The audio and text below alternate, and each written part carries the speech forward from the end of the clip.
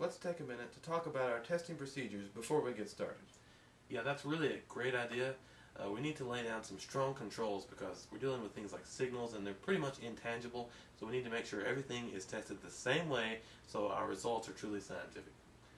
Now, before we even get started with the Cantenna, we're going to get some baseline data with our USB card and its regular 2 decibel antenna. What would be even better, maybe we should lay down a total control to test the USB card with no antenna at all. In addition to that, we're going to take this 5 decibel antenna, which is a high gain antenna, and see if it can reach the emissive performance of the Cantenna. That's a good idea. I mean, these cost around $15 to $20 in the store. If we could eliminate the need for these with a Cantenna, we might be saving people some money.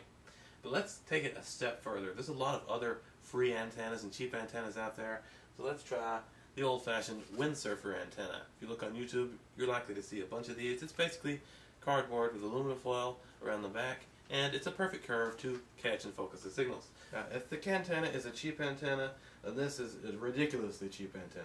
It's basically foil and paper. You can make this in 5 minutes.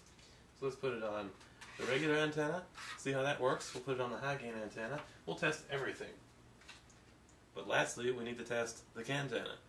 And the Cantenna is directional, so I think where these others will be focusing in all directions at the same time, let's test these for 5 minutes, and then test the Cantenna for 20 minutes, once in each of 4 directions. You may notice we have this on a tripod. That's because all of our testing will be done on this tripod so that every card is in the same position at the exact same height. So there's no variance in the positioning between any of the cards which could skew the data. That's a great idea. I think we're ready to go. Hold on a second, we're not ready yet.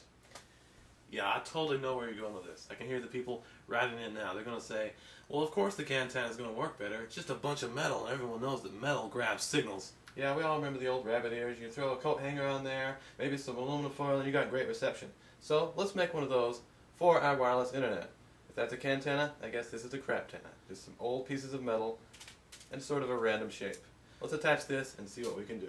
I really like the aluminum foil on there. I feel that all of this surface area is really going to grab a lot of signals, and if this doesn't work, then we know it's just not a bunch of metal that focuses the signal.